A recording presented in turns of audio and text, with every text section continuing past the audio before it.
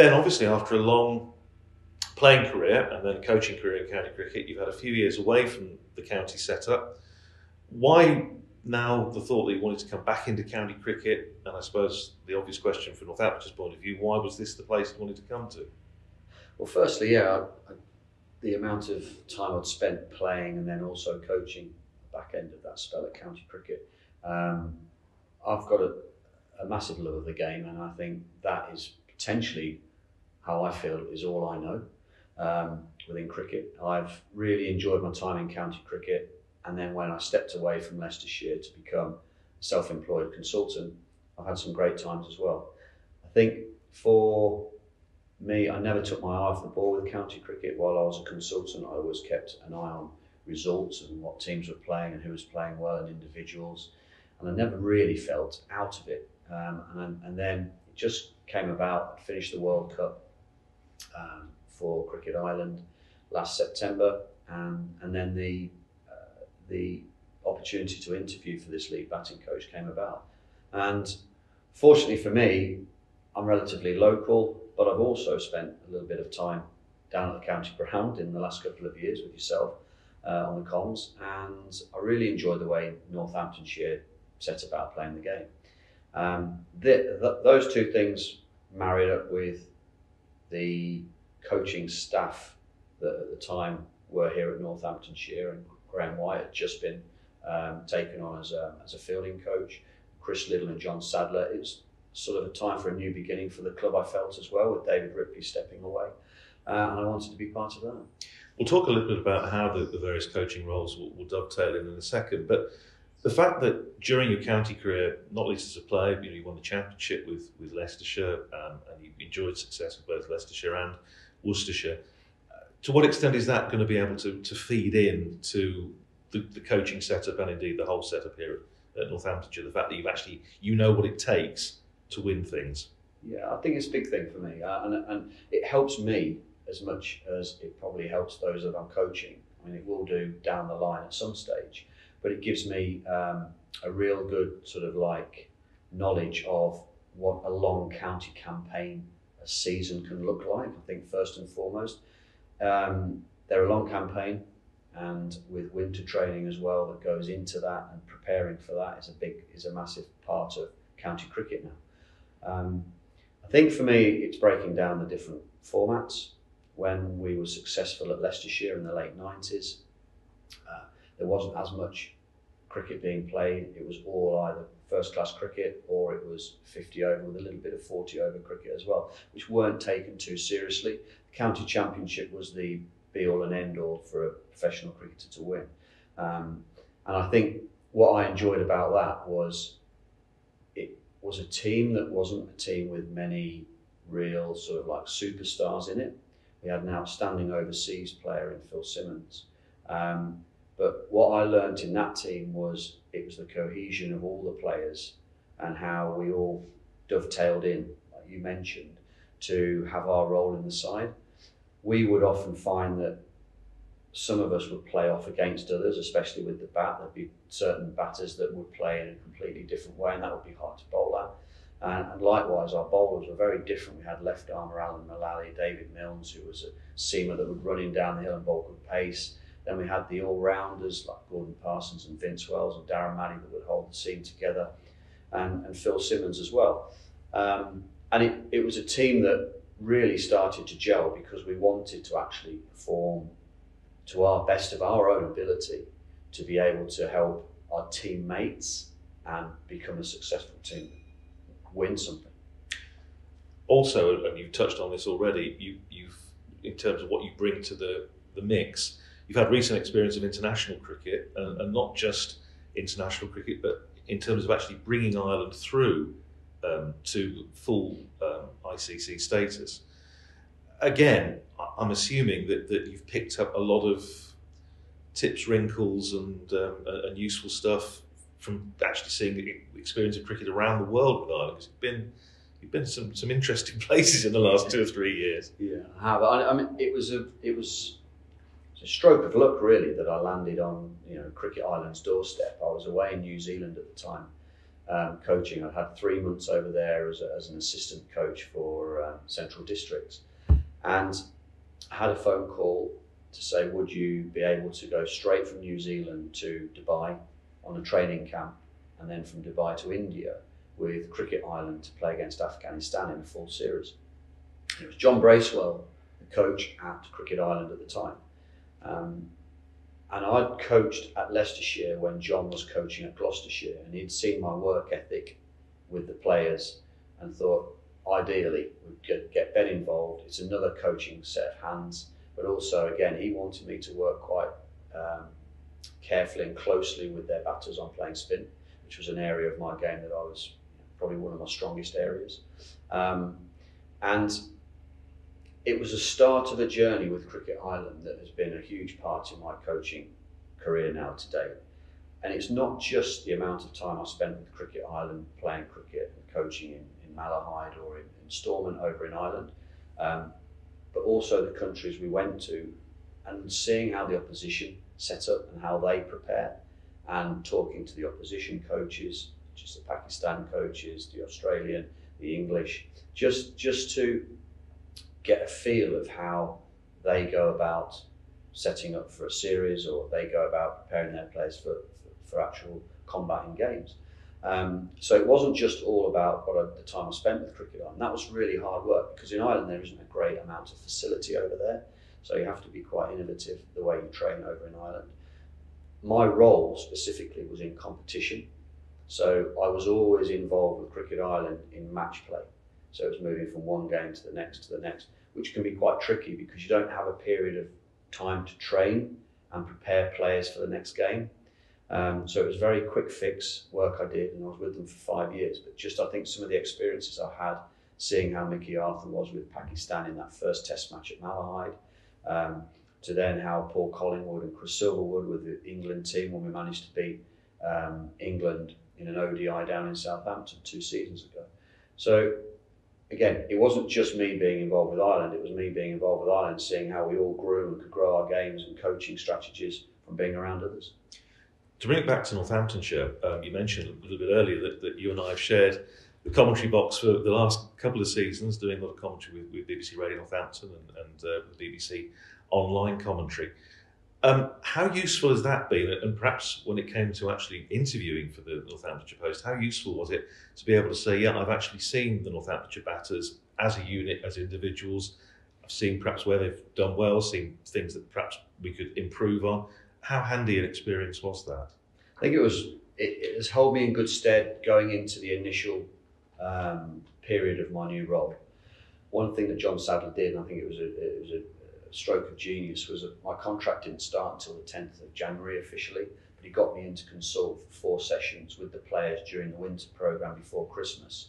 So that, again, just helped me get into the feel of who I'm working with, subtle introductions, not to all the players because some of them are away, but it gave me an opportunity to bridge some gaps between starting fresh on the 10th of January or actually knowing a little bit more about the players and who I was working with. And I think that was the same with the commentary work I did with yourself. And I could see from the commentary box the talent that the batters showed, even the bowlers. I was looking as a general set of eyes. Back there, I wasn't actually looking at just becoming a batting coach. And just to see how they set up for cricket, how they set up for games. What really did impress me about the Northamptonshire players and in their squad was they did look as though they enjoyed each other's company. You know, even from warm-ups to some long sessions in the field where you've all got to pull together, it looked as though they were prepared to work for each other and get through those periods, which to me is a good sign, because I think if how your team are working in the field and in preparation to a game often tells you how the team's travelling and the squad overall. I think what is important to stress with this role that you have at Northamptonshire now, Ben, is it's not just the first team batters that you're working with. It's through the club. So you're going to be working with the first team. You're going to be working presumably with the academy and these sort of things. How is that going to work? How is that going to spread out over the season? What opportunities will you have realistically, given that it's such a busy season, to actually sit down with some of the age group batters, the academy batters, bring your expertise to bear on them? Yeah, so I think for a start, it's worth sort of understanding that I'll be mostly heavily involved with the professional squad because we've got the winter programme in place for me to do that. And then the initial period of the season as well. So we get off to a start and I can link my work from this winter into early season, because it's obviously important that what happens in that first team dressing room, results, performances, attitudes of players gets filtered down through into second team, into academy, and then into the pathway age groups. There will be a time where, yes, I'll step to one side and spend some time with the second team, and again with the academy and with the age group players. One thing the club has done really well, they've employed pathway coaches as well. So there's now a lead batting coach, Adil Arif. So I work closely with him. So it might not be that I'm there in person working with the player or with the group of players, but I'm always passing on some information to him and he's feeding information back to me. So we'll keep in touch with each other on a weekly, daily basis to see how individual players are going and how teams are going. And we'll link in like that. So that's really good because, again, it's bridging gaps. I see my role as trying to feed down what the first team and professionals are doing. Can we get the second team players aware of what's required? Can we then get the academy players required of what's needed? And likewise that way. So the gaps have been bridged. So ultimately, everybody in the pathway understands what the Northamptonshire batters really need to look like. But I thought it was interesting that as part of the interview process, you needed to talk about working with an up-and-coming player, a young batsman. So again, presumably it feeds into this whole idea of a batting unit right the way throughout the club. Yeah, absolutely. And there will be a time when I spend more time with academy players. And obviously, you know, when you start looking at players coming through, it might be more the fringe players. There's a lot of work that has to be done with developing players at a younger age. So up to the age of 15, that is very much about nailing the basics. So age groups from 11 up to 15, it's about having really good basic skills involved as a batter. From the ages of 15 up to 17, then it starts becoming more of a mental game. There's more tactics involved. Can that player handle environments moving up, you know, better opposition? And then once it gets to the academy stage, can those academy players then start developing skills that are going to hold them in good stead to play in men's cricket at a higher level like second team? And that's when I feel my role will be understanding at first Northamptonshire as a batting group and what we're looking for and how we want to perform and play under John Sadler, how we play our white ball, how we play our red ball cricket, and then start feeding that down through the pathway. To talk about red ball for a second, obviously one of the criticisms, and you hear this from supporters just about every county across the country, we're not seeing enough hundreds, we're not seeing enough big hundreds, the daddy hundreds as Graham Gooch used to call them. Part of that is I suspect technical, but I suspect a big part of that is about mindset and is about the game played in the mind. You scored 40 plus first class hundreds in the course of your career. How easy is it for a coach like you to actually sort of get into the head of a batsman and say, this is what you need to do to bat sessions or whatever? Yeah. I think firstly it's worth sort of noting that the players, when I played in my era, as it were, there wasn't quite the need and the necessity for aggressive batting as such. It was more crease occupation, valuing your wicket in all formats really, until T20 came in 2004, 2005. So it was slightly more in favour of the purist, longer version of the game, you know, grind out an innings.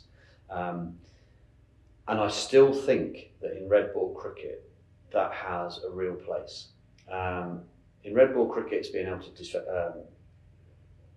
able to trust your defence. It's being able to know where your off stump is. So ultimately, you can deal with the bowler's best ball. But alongside that, it's also having the ability to be patient and understand that if you do miss out on the odd shot a bat ball that doesn't go to the boundary, or you don't score off, that isn't an issue. You reset and go again for the next ball. Whereas in the shorter formats of the game now, if you miss out on a bat ball or a ball you should be scoring off, it lumps on massive pressure. So I think it's about the mindset of, I've got a lot more time than I think in red ball cricket as a batsman, and I'm going to look to try and build a score that if I score the majority of my runs at the end of this innings, then so be it. And just having trust and faith that your name isn't always on one. You know, I've got to get my runs quickly before I get out. Don't get me wrong, there might be a pitch now and again which you have to be more aggressive on and try and take the battle to the opposition, reverse the pressure. But a majority of the cricket we play in red ball cricket is about occupation of the crease and having the patience and the ability to absorb some pressure and score your runs later on when you've ground the opposition down. And I would imagine it's also a case of being able to then look at particular players and talk to them and say, you've done it before, you know, you can do this again. I think in particular, you're talking there about scoring runs at the end of innings, the way Ricardo Vasconcelos finished the game against Glamorgan with that big 100 win on, got 180 not out and really kicked on in the second half. And then perhaps almost at the other end of the scale, you think of Rob Keogh's innings out from 99 against Surrey to win the match, which was an innings of terrific patience. So again, you've got those examples that you can go back to the players and say, yeah, you've done it. You know what needs to be done. Yeah, absolutely. I mean, yes, I've scored 40 first-class hundreds, but that doesn't mean anything to those players. You know, it's my role. It's my job in my role to be there to support and improve the players I'm working with. That's all that really matters. I've got the knowledge of how it worked for me, but I also exactly hear what you're saying. I need to understand the type of batter I'm working with, what their mentality to batting in red ball cricket is, what their past performances, positive past performances have been like, and getting them to a stage mentally where they're comfortable with their game and relatively confident that every time they go out to bat, they've got a method to deal with whatever's out there in the middle. Let's talk a bit about white ball cricket, because it seems to me that whenever you watch a T20 game from anywhere in the world, and we're able to do that now and follow the various tournaments, almost every match that you watch, there seems to be a batter doing something different, something that you haven't seen before, a new little skill, a new tactic. How easy is it to get as a coach to keep up with that? I think it's obviously easier to be reactive, to see someone do it once and then think, right, I think there's players in our setup that are going to be able to do that. You can break things down like square of the wicket, sort of funky shots are more likely to be played by those shorter stature players that are good square of the wicket. The bigger hitters that have long levers, they're the ones that you'd still encourage to hit down the ground and be more aggressive and brutal in the V, as it were. I don't actually think, I mean, you can brainstorm, you can sit around a table and you can think, right, how can we invent a shot? I don't know if it's as easy as that. I think it's more, you can stumble across these things. And I think we see a lot of that, where batters go out and they just get themselves into a position at the crease, play a shot and think, that might work. Now that could happen in training, and I would suggest it would do, and then be practiced before it then's taken out into the middle. But unless you see a batter do it, or maybe from the batsman's perspective, a batter feels it and does it, it's very difficult to invent these shots in a classroom. I think that the big thing for me would be a lot of the practice I've brought in this winter is to try and hit the same ball, score both sides of the wicket, which then gives the batter an opportunity to work out how I can hit the bowler's best ball onto the leg side, maybe just to keep the scoreboard ticking or for a boundary, and what position do I need to get myself in to score on the offside, again, to keep the scoreboard ticking into pockets for twos or for boundaries as well. So I think you can work like that as a batting group, and as a coach you're going to encourage in white ball cricket your players to score off the best ball, maybe it's defending for one, or can I hit that same ball there, maybe there and there. And that will all come down to the strengths of the player as well. Yes, behind the scenes, the shorter stature player that I've just been describing, who scores very well square of the wicket and behind square, will be working really hard on bombing the ball back down the ground straight. But ultimately, his bread and butter will be in these areas he's strong in. So let's just make sure that you're 100% confident that you can do that. Just go back for a second to your own playing career. We were saying obviously you had a long career with Leicestershire and with Worcestershire in the county game.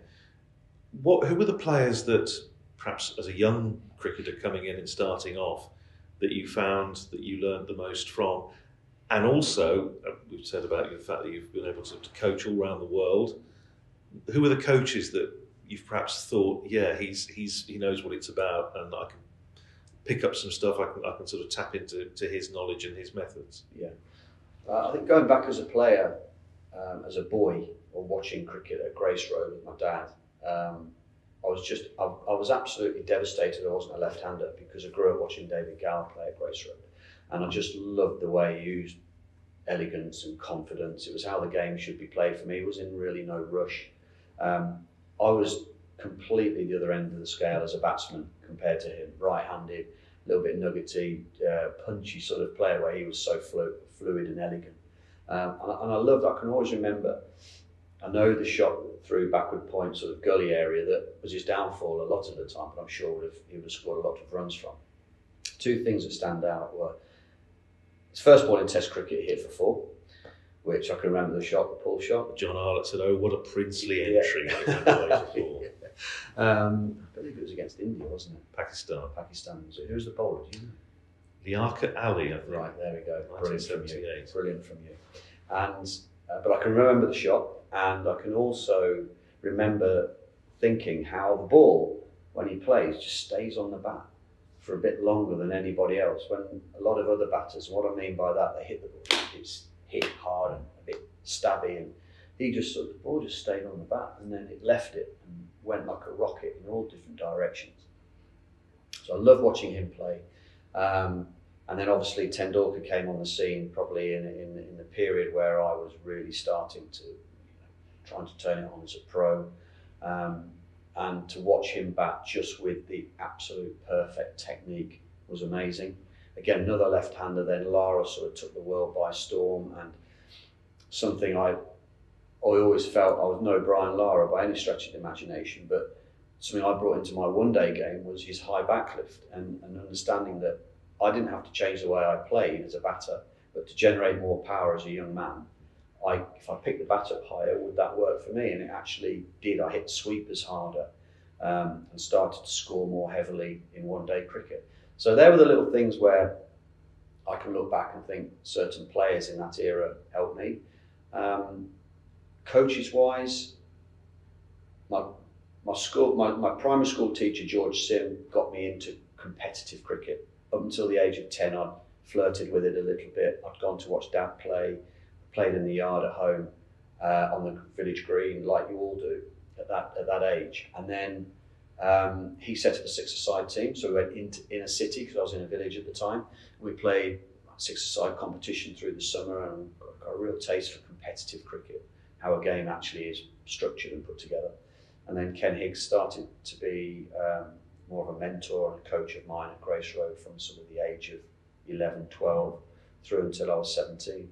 And Higgy was brilliant, because he was very much straight down the line. Just when at that age I was getting it was a bit fluffy around the edges. My dad didn't want to really upset me too much by telling me the truth. My mates wouldn't tell me because they're your peers and you want to support each other. Higgy was the one that would just say, told me exactly how it was, and had a brilliant way of doing it, because it never upset me, but I knew he was that type of person. And then Jack Birkinshaw then joined the county at Leicestershire, where I was still playing then as head coach. And what I loved about Berkey was he would sort of tell you what he would expect from you and manage you as a player in that way. He wasn't necessarily a technical coach for me. I think where we were looking, going back to your question about having success as a team, the players, I think we helped coach each other. And this is something that maybe I've forgotten to mention then. you could be pulled up by your peers. This isn't good enough. When you play well, you play straighter through mid-on rather than trying to hit it and get glory through mid-wicket. Berkey was very much a good manager for me, told me exactly what he expected, and I think his method of allowing me to go away and work out how I was going to deliver that made me a better player. Because at 19, I played for England under 19s, but was I really going to make it? The jury was probably still out then as well. And then I moved to Worcestershire with Tom Moody as a head coach. I moved to Worcestershire because I loved the idea of batting four behind Graham Hick. And Tom as a coach had had so much success with the Australian side and was doing good things at Worcester. And when I landed down at New Road, Tom was very much, again, maybe the next level up of coach. Not that the other two weren't, or three weren't good enough, but for me at my stage of my career at the age of 29, 30, it was more, I felt more, he's more of a mature adult type of coach for me. Nurtured me a little bit, but was more wanting to know my thoughts. And with my knowledge, I'd got as a 30-year-old first-class cricketer, how I feel I can impact on the game, which was, again, a good move for me because of the weight of runs I scored for Worcestershire in that 10 years. And then sort of finally, I suppose going back to your question about who I've worked with, working with John Bracewell, working with Deepak Patel at CD, working with Graham Ford, and now working with John and a younger team. What I've done there is I've gone from John Bracewell, who was quite an abrasive type of character in coaching, again, real hard sort of talking guy, to Graham Ford, who was a little bit more like, he's just brilliant with individuals. He gets the best out of players to the degree where you might not be playing that well, but he'll make you believe you are. And to John now, who I've only spent 2 or 3 months with, but again, it's a young coaching team. I actually take the average age up, unfortunately, by quite some. But again, for me, it's about now ideal, I think, because I've been out of county cricket for 6 years, to come into an environment with young coaches that have been involved in county cricket for that length of time. It's like it's like got me involved. It's like a quick introduction, rapid fire through. This is how we do stuff in county cricket now. You build that into what you learned when you were as a player, and I think it's holding me in good stead. And finally, Ben, I have to ask you this because you were once introduced, I think, on this ground as Corby-born Ben Smith, just to sort of get a bit of a local connection. Yeah. How does it feel to be back with your native county? Yeah, no, well, first impressions have been brilliant for me. I mean, they've been so welcoming, the players and the support staff and yourselves. And it's, again, going back to the first question, what brought me here? I've missed county cricket massively, got a huge love of the game.